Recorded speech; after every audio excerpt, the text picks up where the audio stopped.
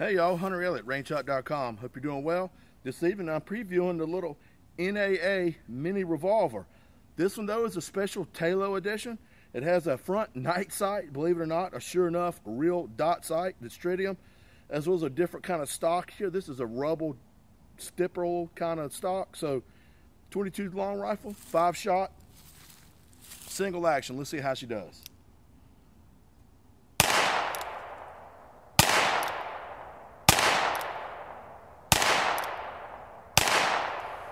All right, so we've had this out several times. It is a single action revolver, so reliability really hasn't been an issue, but there's a lot of debate. Is this a viable little self-defense handgun?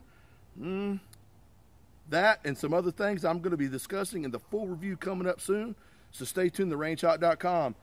NAA Mini Revolver TALO edition.